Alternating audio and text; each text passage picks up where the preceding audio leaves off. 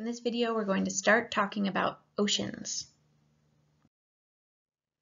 The first topic we're going to cover, and this will be the only one covered in this video, is that the ocean is stratified. So we're going to look at layers that form within the ocean and how those layers form. Big concepts, this covers all of the videos you're going to watch. Much like climate on land, the ocean ecosystem is influenced by differential warming and the Coriolis effect. So thinking about how the ocean moves around and how it functions, all of that is going to be strongly influenced by where the sun is hitting the earth most directly and how those fluid currents, both wind and water, are moving around differently based on that spin and changes in the currents. Next big concept, the ocean food web depends on transportation and mixing of nutrients, and that's fueled by changes in density. The Earth's oceans mitigate changes in climate via the ability to resist changes in temperature, by circulating water, and by absorbing CO2 from the atmosphere. And then this last one, the ocean is the world's largest biome, and it's home to many different diverse ecosystems. And so the different videos in this lecture series will cover each of these big topics. So ocean stratification. The ocean is separated into distinct layers, and we can look at those based on their salt content and also on their temperature. So warm water, you have water particles moving around more quickly. That's what warmth is just faster movement of molecules. And so if they move around more quickly, they're farther apart from each other, and that makes them less dense. As they cool down and slow down, they get closer together. So colder water has more molecules of water per unit volume, so it's more dense. So warm water will rise to the top and cold water sinks to the bottom. So we get stratification in that way. If water gets really cold, cold enough to freeze, then weirdly, because most things, their solid state is more dense than their liquid state, water's different. When water freezes, it makes a crystalline structure, and those molecules spread out and form this nice kind of crystalline lattice work, but they're farther apart than they are in the cold water. So ice is actually less dense than either warm water or cold water, so it floats on the top. So we can look at that again, our warmer waters on the top, our colder waters on the bottom, and then thinking about how the salinity matters, that's the salt content. So if you add more salt, you're adding more molecules per unit volume. So the more salt you add, the more dense that water gets. So cold, salty water sinks to the bottom, warm, fresh water sits on the top.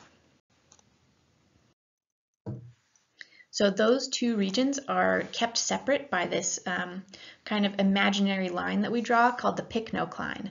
And there's this very shallow area where you get a drastic change in both temperature and salinity. This graph in the lower right-hand corner shows the change in density of the water as you move deeper. So the higher you are, the less dense it is, and then we get this really steep change in density here right at the pycnocline. And so that's this really shallow transitional zone where as you move downward, it gets incredibly more dense, and then it kind of levels off, and it doesn't get much more dense after that. So the pycnocline has two big contributions to it. It has the temperature contribution and it has the salinity contribution.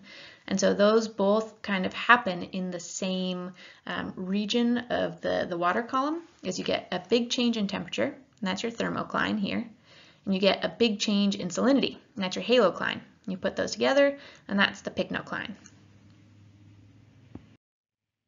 So you should watch this video separately because I can't play it in here, but I have the link on the side and I'll link it in the comments.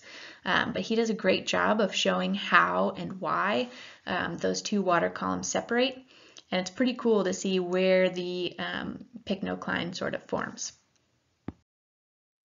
So a third major change between these different layers is access to sunlight.